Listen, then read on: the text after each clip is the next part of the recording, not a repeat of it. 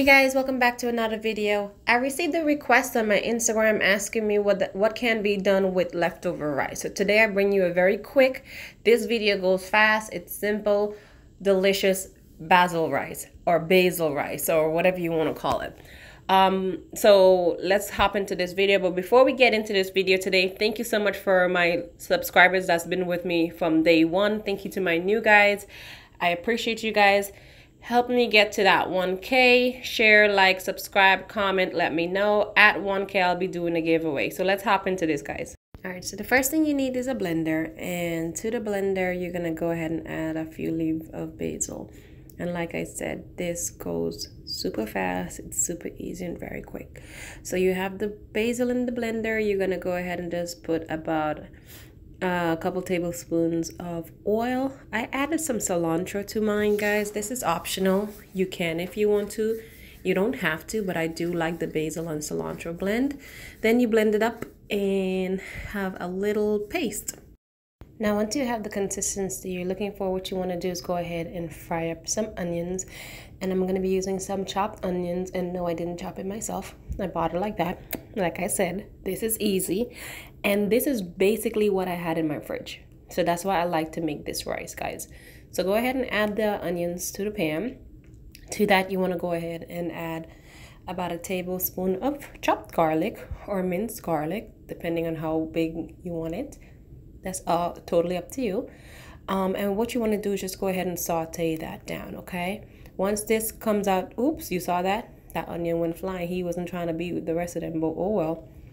So we went ahead and sauteed this down. And at this point, what you want to go ahead and do is bring your rice over. Now your rice, like you have it, is day old rice. So you have it in the fridge. This is the best rice to make. This is just as though you're making fried rice. It's going to be nice and loose. So you want to just go ahead and fry up your rice very nicely. Have it all mixed up with the onions and the garlic and everything like that. And then once you have that mixed in, and I'm doing this, guys, I'm using about, I think it's about a cup of rice. And in my house, that feeds about 4. It all depends. You can make a bigger batch if you want to. You just know to just go ahead and double the recipe for your basil sauce or whatever you want to call that. So once you have your rice added in there, then you're going to go ahead and season it to your taste and your liking. Use whatever seasons you want. I went ahead and I added garlic powder, onion powder to mine, and I added the blended basil mixture that I had. Once you mix in most of the basil, then you're going to go ahead and season it again because you do want to taste it. You're going to season it again. I went ahead and added some onion powder, garlic powder, and my Maggi seasoning. Once that is mixed up, this is what you'll have, a nice, delicious, festive looking green colored rice. But it's pretty good, it's pretty delicious, and it can be served alongside whatever you feel. To be quite honest with you, I cook this rice sometimes on Christmas and I add a little bit of red food coloring. I would separate it in half, add red food color and mix it so that way you have the green and red. It's very festive and very delicious.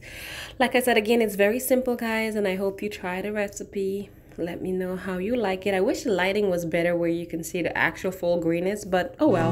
Until next time, bye guys.